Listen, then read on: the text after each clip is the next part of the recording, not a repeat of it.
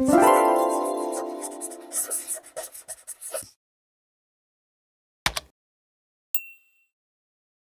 got a useful one today. As you can see, I've got a lot of different clips and tracks on this sequence, and I want to select all past a certain point.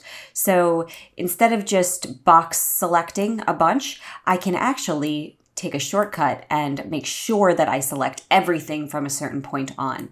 And that shortcut is just A on your keyboard, and then you'll get these double arrows.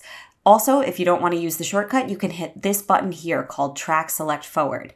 Now with the double arrows, anytime I click anywhere on my timeline, it will select everything from there to the right because those arrows are pointing right.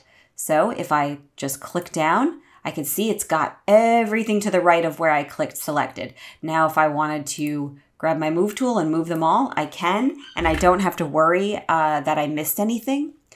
But what if I want to grab everything to the left? Well, you can hit A again on your keyboard and you can see that it's going to be the right select. So to reverse that, I just hit Shift A on my keyboard. And then when I release, I get the same double arrows, but this time pointing to the left. So if I just click down, I can select everything to the left. And now you can see that this button has changed and it is now pointing backwards.